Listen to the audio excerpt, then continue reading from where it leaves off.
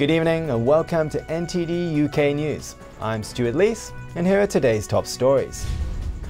Boris Johnson promises to review the potential use of a vaccine passport. Heathrow Airport reports a $2 billion loss, its toughest year ever. And Scotland outlines its phased lockdown easing plan.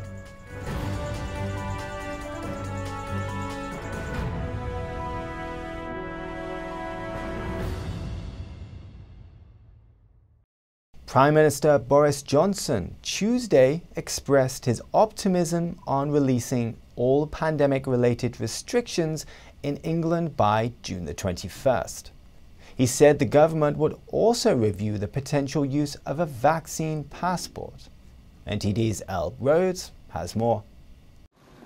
During a visit to a South London school, Boris Johnson said he was very optimistic most restrictions in England can be lifted around midsummer, and that using vaccine certificates to allow visits to pubs and theatres was a novelty for our country. We've never thought in terms of having something that you have to show to go to a pub or a theatre. And so there are deep and complex issues that we need to explore, ethical issues about what the role is for government in mandating or people to have such a thing, or indeed banning people from doing such a thing.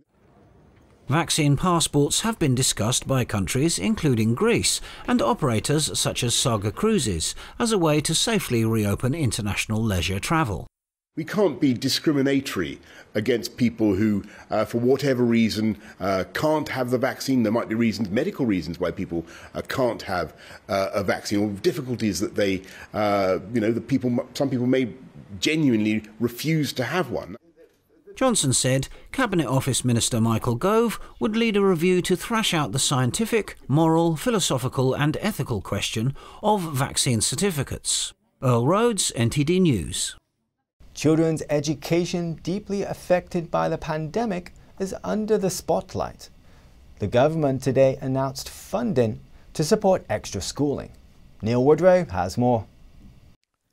The extra £700 million funding package for education includes £300 million already proffered in January by the Prime Minister. The Department for Education says there will be a new one-off £302 million recovery premium for state primary and secondary schools to further support pupils who need it most. The average primary school will receive around £6,000 extra and £22,000 for secondary schools. The government suggests the funding could help with additional clubs and activities in the summer, also evidence-based approaches for supporting the most disadvantaged pupils from September. The National Tutoring Programme for primary and secondary schools will receive £83 million. The government says it has been shown to boost catch-up learning by as much as 3 to 5 months at a time. Further slices will go to the 16 to 19 tuition fund and support for language development in the early years. Commenting on the government's new catch-up package, the chief executive of the Education Policy Institute, Natalie Perez, said while any additional support for schools is welcome, the government's package announced today is not enough to support pupils to catch up on their learning and to provide wellbeing activities for pupils of all ages. The recent talk of extending the school day or shortening the holidays to give pupils time to catch up was not mentioned. But the Education Recovery Commissioner, Sir Kevin Collins, says he'll be seeking to understand what more is needed to help recover students' lost learning over the course of this Parliament. Neil Woodrow, NTD News. And Heathrow Airport says 2020 was its toughest year in history. It reports a £2 billion loss after passenger numbers dropped to the 1970s levels. Heathrow said the travel restrictions had been devastating. It warned that economic recovery would be held back unless long-haul passenger flights are restarted. However, its boss, John Holland Kay, said the airport has enough money to stay afloat until 2023. Under Boris Johnson's roadmap out of lockdown, published Monday, international travel could be able to restart in mid-May. Holland Kay told the BBC that he thought people would likely be able to go on their summer holidays. The Metropolitan Police says nearly 600 county line drug dealers and their associates were charged in the last 15 months, with hundreds of lines closed permanently. NTD's Al Rhodes has the news. Met Police say between November 2019 and January of this year, over 580 county line holders and their associates were charged with over 1,100 offences, including conspiracy to supply, possession with intent to supply, and supply of Class A drugs. 20 people were charged under modern-day slavery legislation, and over 150 vulnerable people were rescued. So far, over 300 lines are closed permanently. County Lines is a drug distribution model. Criminals set up a phone line to sell Class A drugs, mainly crack cocaine and heroin, from bigger cities to smaller towns and rural areas. Those in charge of the phone lines, or the line holders, often recruit children and vulnerable adults into trafficking the drugs all over the country to avoid detection. These individuals are often threatened with violence and are unable to escape. Earl Rhodes, NTD News. In Parliament, the row between the peers and government over a genocide amendment to the trade bill. It goes into its final round. A third and final version is just passing the Lords. NTD's Eddie Atkin has more on this. A genocide amendment to the trade bill passing a third time in the Lords. The government objected to previous versions which were rejected in the Commons. Those sought to give the High Court the power to determine that a trade partner has committed genocide. The government wants a select committee, but Lord Alton's latest amendment would establish an ad hoc parliamentary judicial committee as a compromise. This amendment emphatically does not reinsert a court into our House.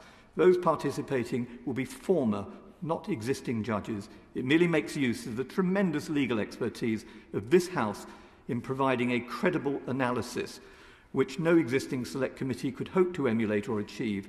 The amendment passes with 367 votes to 214. The Genocide Amendment to the UK's Post-Brexit trade bill aims to prevent the UK from doing trade with genocidal countries. The Foreign Secretary, in a speech to the UN Human Rights Council on Monday, calling out abuses in Xinjiang, China. The situation in Xinjiang is beyond the pale. The reported abuses, which include torture, forced labour, and forced sterilisation of women, are extreme and they are extensive. They're taking place on an industrial scale. It must be our collective duty to ensure that this does not go unanswered. Lord Alton says objections to the amendment come from higher up the food chain. Only the House of Commons can now put that right. This is now bound up with high politics, big vested interests, and not the deterrence of genocide. Parliament must not allow itself to become part of an alibi for inaction. Next, the Commons will have the final vote on the amendment. Eddie Aiken, NTD News. 18 people were rescued from inside a refrigerated lorry Tuesday.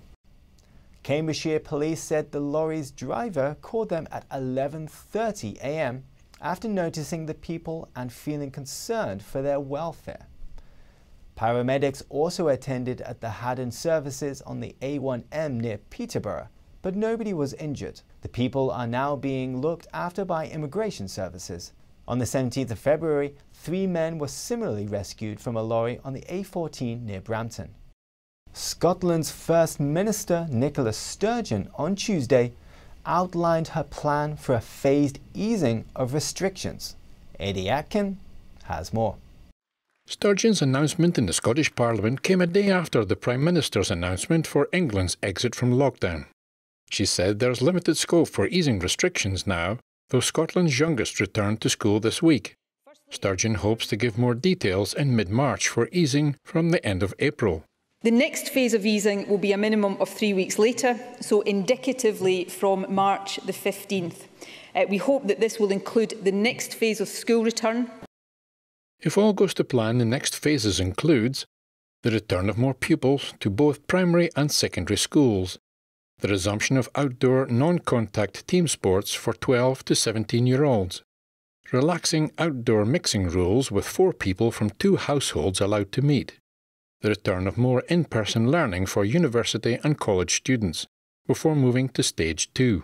And then a minimum of 3 weeks after that, so from the 5th of April, it is our hope and expectation at this stage that the stay-at-home restriction will be lifted. She said the hope is to progressively ease restrictions every 3 weeks, with a view to substantially reopening the economy from the last week of April.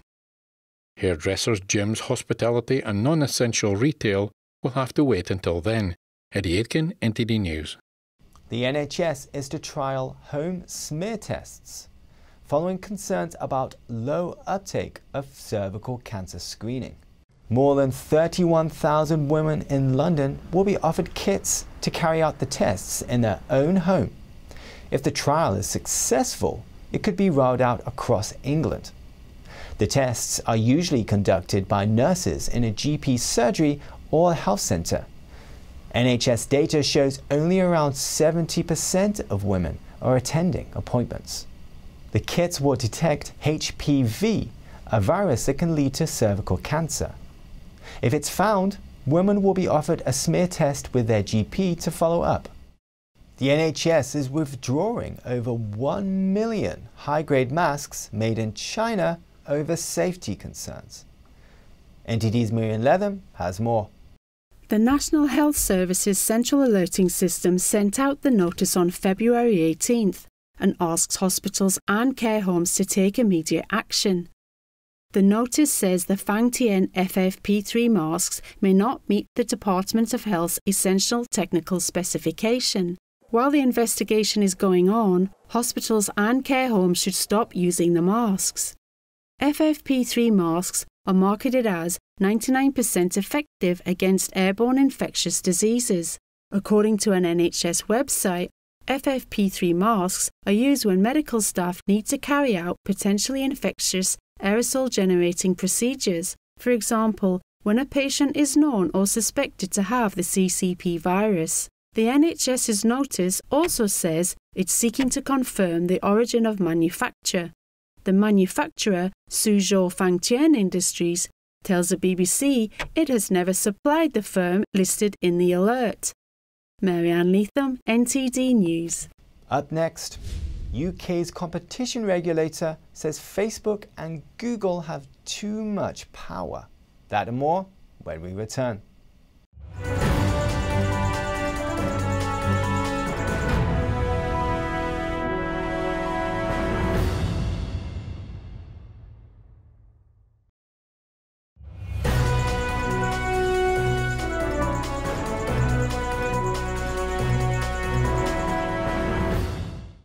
The boss of the Competition and Markets Authority says Facebook and Google have too much power. In an interview with the BBC, she said Google, holding 90% of the UK's £7.3 billion search ad market, is a problem.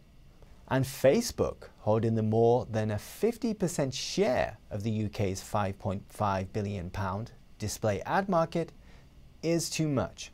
He added that the two companies have a duopoly when it comes to digital advertising. But he didn't go as far as saying the companies should be broken up. Apple acquires a company nearly every 3 to 4 weeks.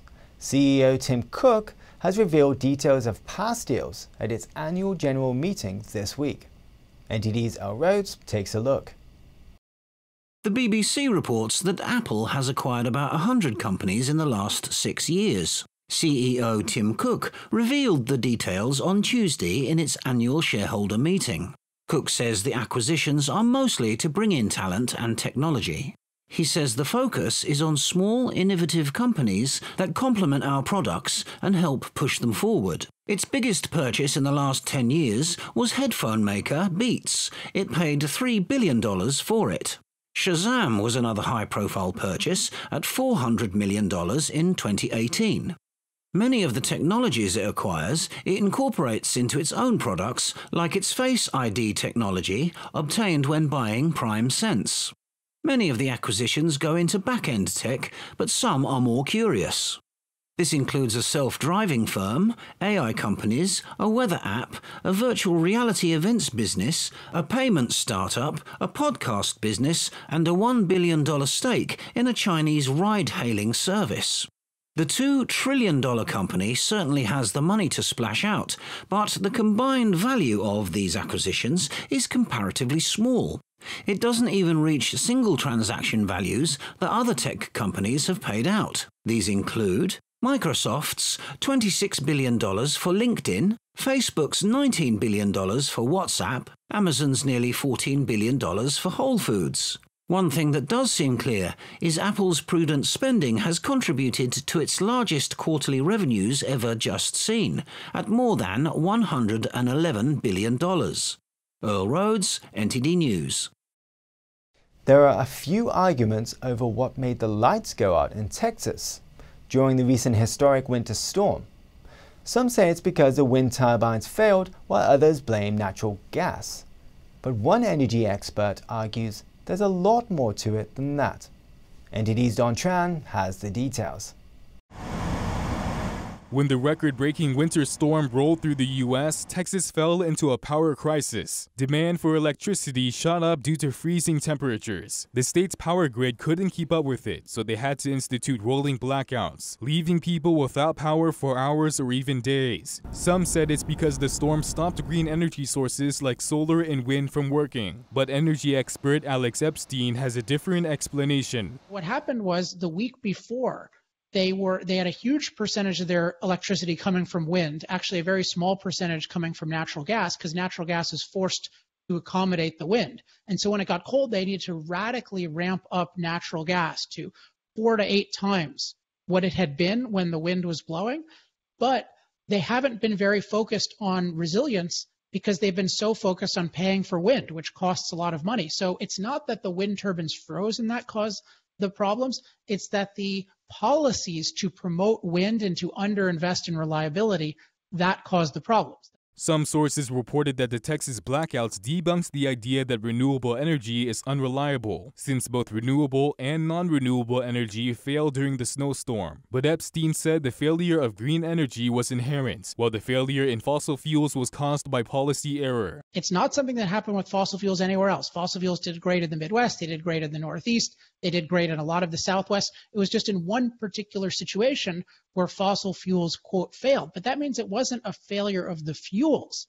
It was a failure of the policy that made the use of fossil fuels not as resilient as it should be. Epstein pointed to Alberta, Canada, where temperatures were much colder and demand was a lot higher, but its non-renewable energy sources were resilient enough to meet the demand. He also said that for the last decade, policy in the U.S. has focused on mandating or subsidizing green energy. Since 2009, 3 coal-fired plants were closed in Texas. This state is the leading producer of wind energy in the U.S., making up almost 30% of the country's total. Epstein said this push towards more green energy could be disastrous.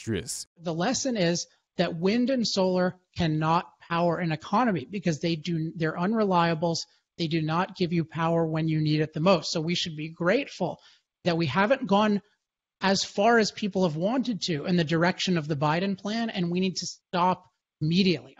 Epstein said Texas should focus its policy on what he calls reliable electricity and not surrender to the policy that favors renewable energy sources. Don Tran, NTD News.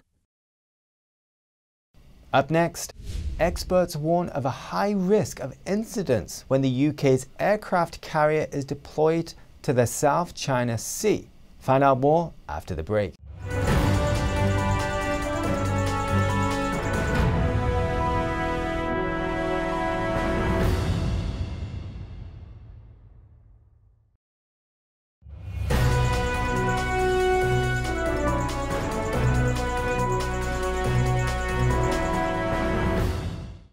When one of the UK's aircraft carriers is deployed to the South China Sea, what are the risks involved? At a recent Parliament hearing, China experts weigh in. NTD's Lorraine Ferrier has the story. Experts warn of high risks of incidents when the UK's aircraft carrier HMS Queen Elizabeth is deployed to the South China Sea. They spoke on Tuesday at the Commons Defence Committee on China's military ambitions. We shall see and should see sailings through the South China Sea just as the law of the sea allows. But I also think we're going to see more tension around them, and therefore a greater risk of an incident. The aircraft carrier is scheduled to conduct its first operational mission as part of a freedom of navigation operation. An American destroyer will escort the HMS Queen Elizabeth alongside the UK's own destroyers, frigates, a submarine and a tanker. So just the vast uptick in the types and the numbers of these exercises and normal drills, regular drills, as Beijing calls them, I think really increases the risk here of miscalculation, misunderstanding, misinterpretation. She said this year there has already been 44 incursions by the People's Liberation Army. Parton stressed another factor, China's increased focus over the disputed Scarborough Shoal.